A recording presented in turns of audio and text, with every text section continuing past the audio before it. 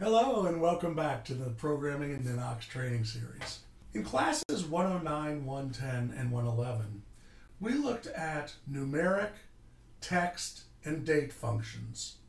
These were tools that we could use to manipulate, transform, and evaluate specific pieces of data in single fields. We could manipulate numeric data, date data, and text data in a variety of ways. Where we previously studied functions that we would apply to a field, now we're going to look at functions that we can apply to an entire record. The first two are the full screen functions. Here we see a record displayed in partial screen, which is to say we have our Ninox navigation panel on the left, and then we have the right-hand part of our screen displaying the record.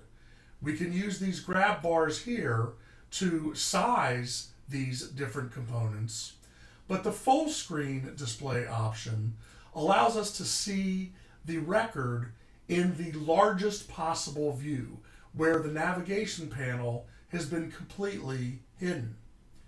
We can open a record in full screen and subsequently close the full screen view and return to the partial screen view.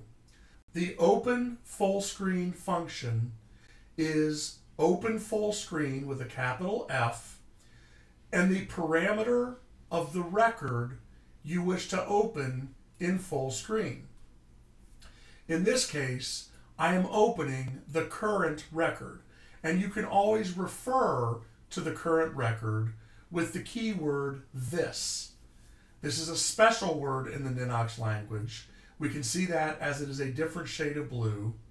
It's represented in all lowercase, and it will always point to the record that is currently visible on screen.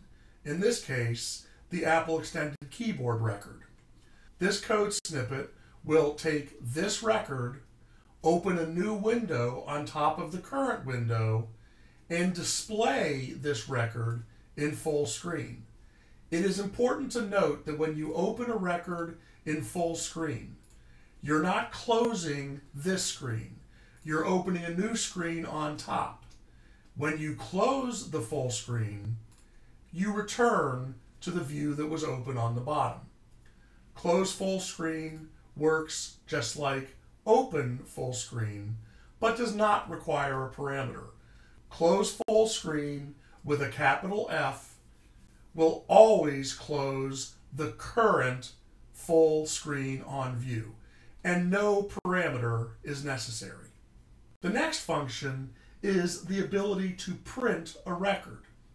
Here we have the ability in our Ninox print engine to create static and dynamic print forms, and we can name those print forms by naming these tabs.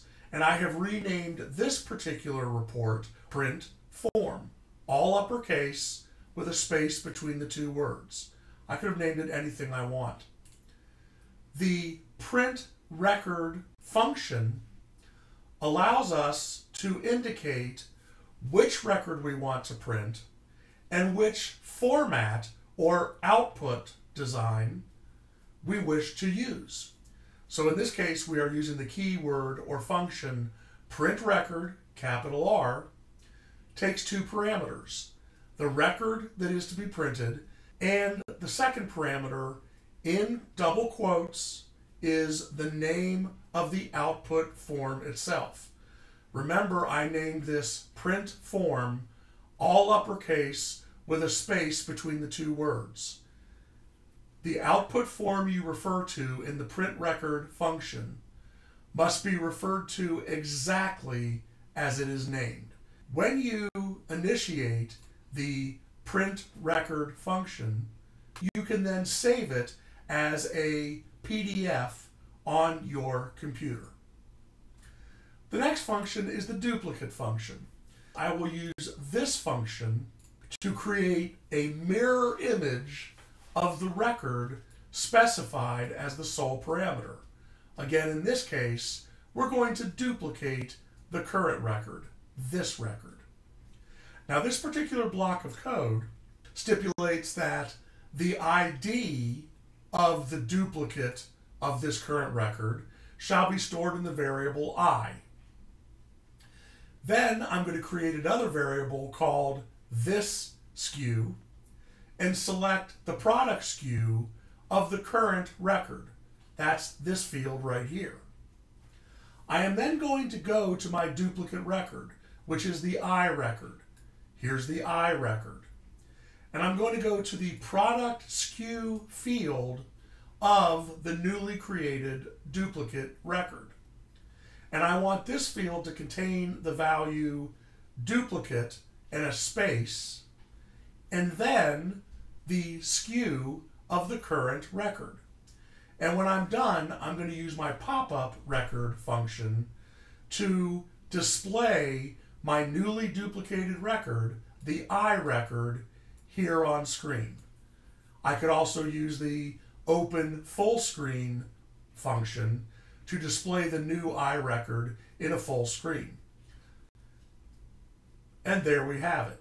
Here's our new record, and you can see it's hiding behind the old record, the original, but it has a modified SKU that includes the word duplicate, which I was able to create using the code that was attached to this original record.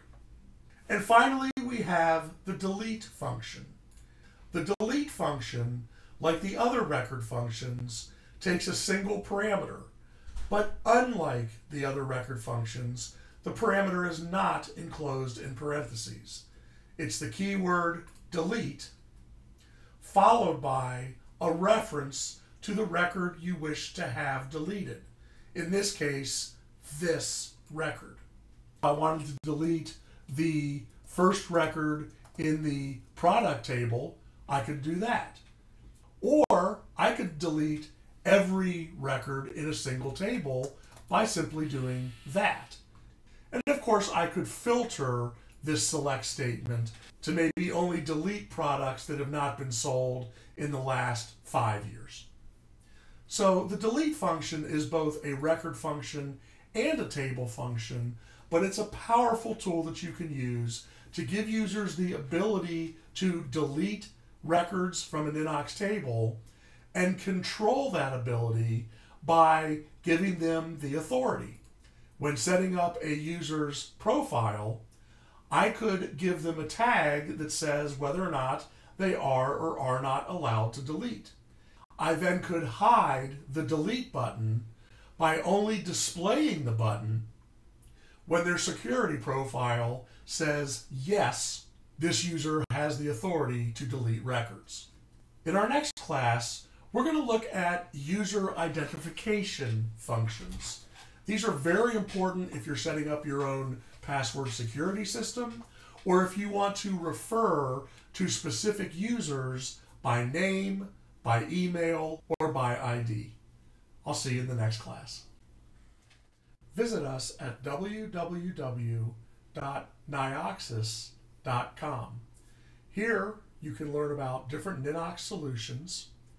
You can get tech support through our Ninox help desk, which is available 7 days a week, or you can schedule private one-on-one concierge sessions for training, or we can help you build your application. And if you haven't done so already, sign up for our free Ninox Learning Lab. We do this every Thursday at 12 o'clock Eastern Standard Time, 5 p.m. in the UK, 6 p.m. Central European Time. These free hour-long sessions enable you to learn more about Ninox, features, functions, and solutions. We have open Q&A where you can get answers to all your Ninox questions, and you can meet other members of the global Ninox community. We look forward to seeing you there.